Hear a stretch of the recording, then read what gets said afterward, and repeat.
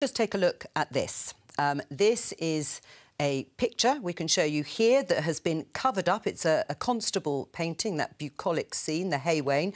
Climate protesters have covered it up. They then glued themselves to the frame of the painting. We can talk to Emma Brown from Just Stop Oil. Hello to you, Emma. It's a masterpiece, a treasure of the nation, you might say, that particular painting. Can you understand why many people will be outraged by what you did? I think we need to look at the bigger picture here. So we're demanding that the UK government stop licensing and consents for the 40 new oil and gas projects that they're proposing to push through this year. We need to be outraged at that. I don't know if you saw the video from the action on the Hay Wain, but there were a group of 11-year-old school children that were in the gallery at the time, and they were applauding us because we seem to be the only adults that are standing up for their future. And if they get it, why don't you? We are looking at the video, actually, of the painting being covered up in just the way you've described. Is, though, damaging national art the best way to persuade people? You persuaded that group of school kids, as you said, or certainly they were supporting you.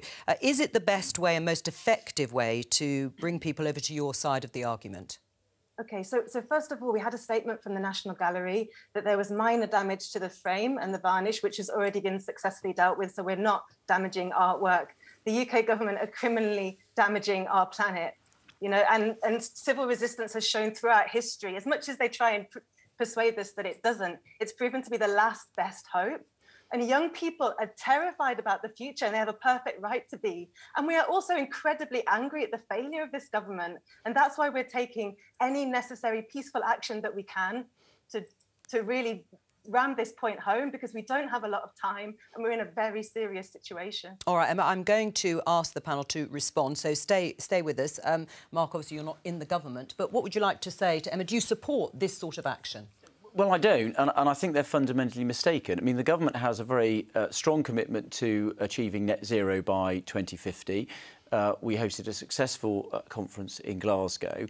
On the fossil fuel thing specifically, which is what I think they're campaigning against, we're going to be using gas as a transition fuel for the next decade or so. And it seems to me it's much better if we use domestic UK supplies of oil and gas, rather than buying it from dictators like Vladimir Putin, for example, who use the money for their warmongering in Ukraine, or we ship it halfway around the world. So if you're going to use fossil fuels, which we're going to be using for another decade or so, it seems to me much better to get them from the UK continental shelf rather than importing them from dictators around the world. And that's where I think they're fundamentally mistaken, because we are going to be using fossil fuels for the next 10 years. Emma, do you want to respond to what Mark said?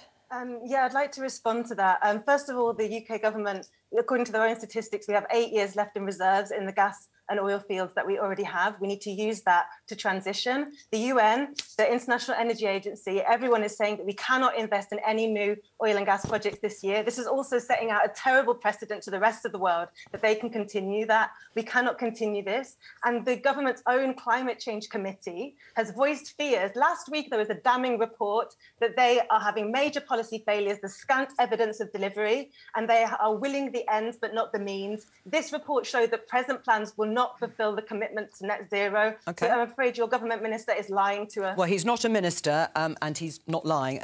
He's not a minister. Well, He's a conservative. He's a conservative MP. I know you can't see anybody. You're at a disadvantage in that sense, as these panellists know themselves, because they've pinned down the line so many times. Anoush, what did you make of the protest itself when you saw the painting being covered up? Well, I thought it was a very imaginative protest, and I'd have to say, if I was one of those 11-year-olds on a school trip, that would have been the most exciting school trip to the National Gallery for me. So I think it must have been quite fun. I think these kind of eye-catching, sort of quite outrageous protests can be very effective. I mean, look, we're talking about it on this programme now, for example. But something that I find particularly interesting about Just Stop Oil is that they say that they got their inspiration from those lorry driver protesters back in 2000, which is sort of perhaps an irony, because they might be on sort of both sides of fossil fuel use, for example. But those protests were extremely effective, and the Labour government cut fuel duty the following year, so they can work. Tim? It's not hard to impress 11-year-olds. They believe in Santa Claus. I mean, I don't know why people keep saying... They were taking all sorts of arguments, and I met some children and they agreed with me. Because they're kids. They don't understand the complexities, and also they don't have to pay the damn bills. The morality is not all on one side. I agree. We've got to move away from fossil fuels. We've got to green the planet. We've got to do this, in particularly for developing nations. But governments also have a responsibility to make sure that people don't shiver and freeze at winter. You have to provide energy. Gas and oil are going to be a transitional fuel. I'm sorry, it's not nice, it's dirty, but we're going to have to do it because you have a responsibility to consumers. Emma? That's not good enough. We need to plug into the reality of the situation. In Italy, they've declared the state of emergency because of drought. There's 4 million people that have been displaced by floods in Bangladesh. Thousands of people are being evacuated from their homes in Sydney. The UK is not immune to a global crisis. Yeah. In fact, Mark Harper said, I was listening earlier, we have the duty to protect vulnerable people. We have the duty not to be creating more victims. At the moment, that is exactly what they are doing. This is the first... So what about people who are choosing between feeding or heating their homes? That is your own fault. Why have you not insulated homes? Why are you not investing in clean, affordable energy, which is so much cheaper? Investing in new oil and gas, Kwasi Kwarteng has said himself, will not reduce energy bills because it's the private company's profit. And that's the truth. Kirsten? I think it's really interesting what Emma's saying. Actually, and the protest itself, the covering well, up. I'm glad that the painting is OK, but I think that finding imaginative ways to hook people in is perfectly reasonable. So, it's obviously something you'd want to be very careful about. Not sure I would be going away and doing that particular means of protest myself. But yeah, I've been on climate marches with 11-year-olds. There's nothing wrong with their critical thinking on this.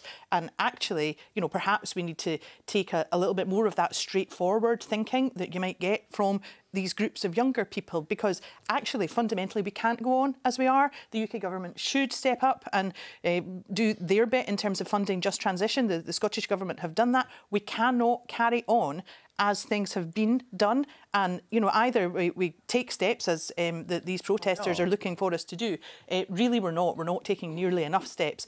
Or we have to deal with the consequences. And that, that's something that we have to be real about. Well, I suppose the next question is, how far are you and your colleagues, Emma, prepared to go? Because the headline in the Metro paper, we can't show it to you just at the moment, but it says protesters sit on Silverstone track after horror crash at British Grand Prix. Ah, there it is. Others, not you, from Just Stop Oil, invaded the racing track at the Grand Prix on Sunday, not putting your own lives at risk, actually, as well as those racing drivers and stewards. Are you really prepared to risk your own lives for this? Honestly, Joe, our lives are at risk. So is that I don't understand. Well, our lives are at risk, and we're willing to do whatever peaceful protest we can. I mean, the Formula One is dangerous. We saw an accident that was nothing to do with us. No one was hurt in that. People are being hurt right now. And at the moment, we have a small and vanishing window of time to take action. That action is not being taken. Mark Harper has also voted against every piece of climate legislation, including the 2015 legislation. Well, let him answer. Let him respond. Let him raise the standards of insulation in newly built homes from 2015. He even voted against that. Emma, let him respond, because you've made that. I voted in favour of the legal change that we made to make sure we had to get to net zero by 2050. Just because I don't agree with every single idea that somebody puts forward to how to get there doesn't mean I'm against it. I support what we're doing to try and get towards net zero. But Tim's right, you have to do it in a sensible way so you continue making sure people have got the energy they need to keep warm, to power the economy and to deliver net zero. And that's what the government's doing.